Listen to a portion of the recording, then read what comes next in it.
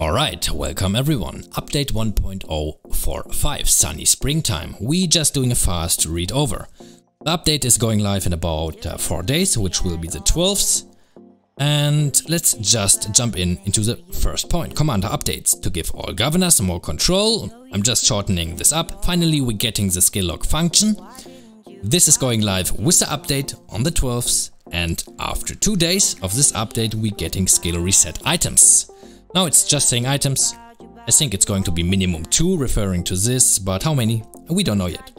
2. Other optimizations. We have received numerous complaints from governors about problems such as lag when many troops are on the screen.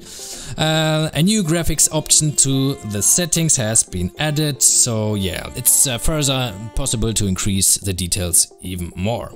Second, we have added an explanation of the chances to forge special talent equipment to the forging system description. Governors should now be able to make better informed decisions about how to invest their materials. Please note that we have only added a description and have not made any changes to the chance.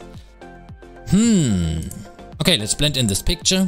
Let me read it up. When you forge the same piece of equipment multiple times, the chance of gaining a special talent bonus will increase each time until you get one as follows. So this is like a guarantee if you forge 5. I don't know who's going to forge 5 legendary equipments, the same ones. I don't know. But yeah, there is a way to increase the crit rate.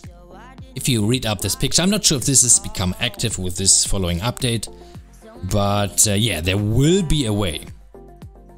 Okay, third, added more commander support skills to Heroic Anthem in Lost Kingdom Season of Conquest, alright? Fourth, you can now view camp information in the event Eve of the Crusade of Lost Kingdom Season of Conquest, okay? Fifth, you can now view information on governors who are not part of your alliance by tapping their troops on the map. Just shortening times if you're looking for information. 6. A special notice has been added for when your troops are being attacked but are not fighting back. I don't know any situation where this is the case. I mean, if you're getting attacked, you auto-attack back, right? I don't know what they're referring here to. 7th, to allow governors to enjoy a wide variety of city themes, active limited time themes will not expire when a new theme is used and can be used again during its duration. This means if you, for example, are using a 7-day city theme and then you're switching to another theme, the remaining time is getting saved. So you can just change back to your 7 days and the remaining time is usable. 8. Optimize the calculation method for Empyrean Kingdoms. Troops in the Hall of Heroes will now be returned at the end of the Season of Conquest, regardless of whether or not the governor is online. Well, there is a way to drop your kingdom power if you not log in after a KBK is finished. I think they're going to address this issue here. Let's just call it an issue. But it's going to be in 4 days, so all KBKs which finish more early, they still should be able to make use of this. 10th. Added a new star characters feature to the character management screen. Governors can now more conveniently manage their multiple characters. I think they referring to like you can put a star on your commander as a favorite. So you can order your commanders yourself by just putting a star on your favorite commander and they will appear on the top. That's a good feature, I think. It's going to save some time if you want to make up your combinations. 11th. In order to make managing member applications easier, the alliance leader and officers can now go setting notification approval reports in their profile and set a minimum power level. When applicants meet the set requirements, they will receive a notification message. Alright. 12th. Added a number of alliance symbols for governors to choose from. Okay. 13. Optimize the kill records and ranking calculation method to better take into account the tier of troops killed. Wait.